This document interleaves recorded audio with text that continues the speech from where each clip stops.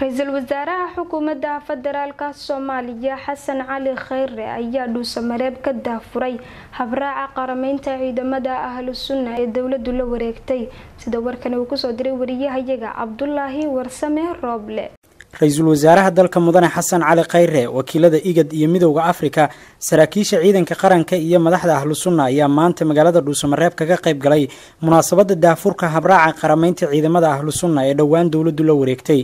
kuwaasi oo maantaba loo bilaabay hawsha diiwaangelinta ciidamadan ayaa aroornimadii hore ee saaka safaf dhaadheer u soo galay qaybtooda koowaad ee qorista oo lagu bilaabay cutubyadooda loo xushay inay ka mid noqdaan ciidamada xoogga dalka Soomaaliyeed halka maalmaha xigana loo gudbi doono qoritaanka qaybaha kale ee ciidanka qaranka ku biiraya munaasabad kooban oo ka dhacday xarunta Inji waxa ugu horeyn ka hadlay madaxa xukuumadda Galmudug Sheekh Shaakir oo ugu hambalyeeyay ciidamadan ku biiridooda kuwa federaalka waxaan rajaynayaa inay maanta dhalato midnimadii Soomaaliya maadaama aan maanta joogno calooshii Soomaaliya dawladda federaalka Soomaaliya sida ay ugu taagan tahay inay baari goobto midnimadii Soomaaliya macnihii iyo muunihii ciidana uu soo noqdo waa uga mahadcelinaynaa ergeyga Midowga Afrika u qaabilsan Soomaaliya Francisco Madera iyo wakiilka IGAD ee Soomaaliya oo iyaguna goobta ka hadlay ayaa muujiyay taageerada ay la garab taagan yihiin qorshaha dawladdu ku wajahday dhismaha maamulka cusub ee Galmudug iyo qoritaanka ciidankan.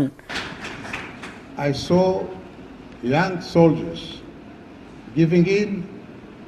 their names, soldiers from Al-Sunna Wajama, giving in their names, registering themselves, getting a number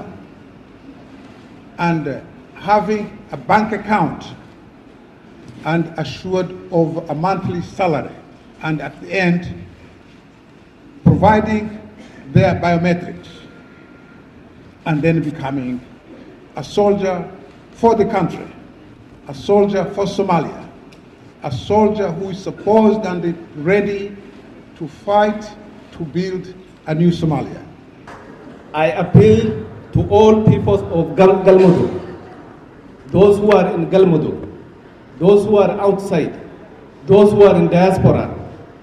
the women, the youth, the elders, religious leaders, everyone, to welcome this initiative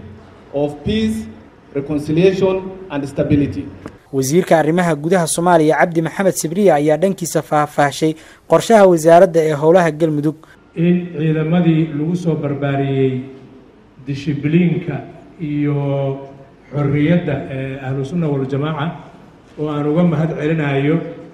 madaxdii ahlu sunna oo hawshaas soo qabatay ay maanta la midoobayaan walaalahooda ciidanka qaranka isu tagooduna uu dhameystiri doono ciidan midaysan oo dishibliin fiican leh oo niyad bir leh oo ka hortaga cid walba oo dalkan midnimadiisa iyo xorriyadiisa khatar ku ah ugu dambeyn ra'iisul wasaaraha dalka mudane Xasan Cali Khayre ayaa goobta kula hadlay ciidamada cusub ee ku biiraya kuwa qaranka ciidamadaas iyo hubkooda laga bilaabo maalinta la diiwaan geliyo waxay qayb ka noqon doonaan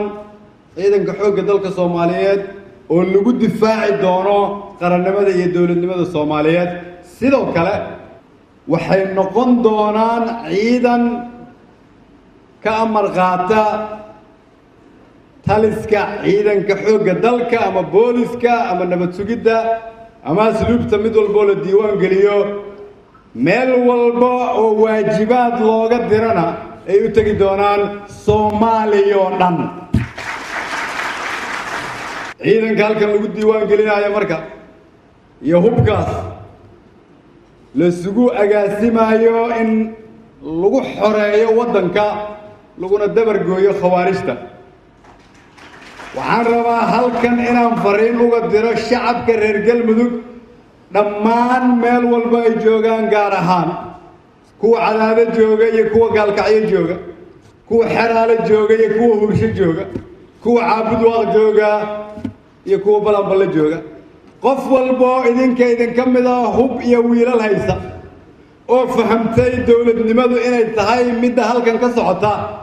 waa la idin soo dirayaa ciidamada xoogga dalka Soomaaliyeed iyo kuwa military booliska iyo kuwa asluubta iyo kuwa nabad sugidda soo diyaari hubka iyo wiilasha waa lagu diiwaan gelinayaa waa lagu qarameynayaa Abdullahi Warsamo Roble, SomNews TV.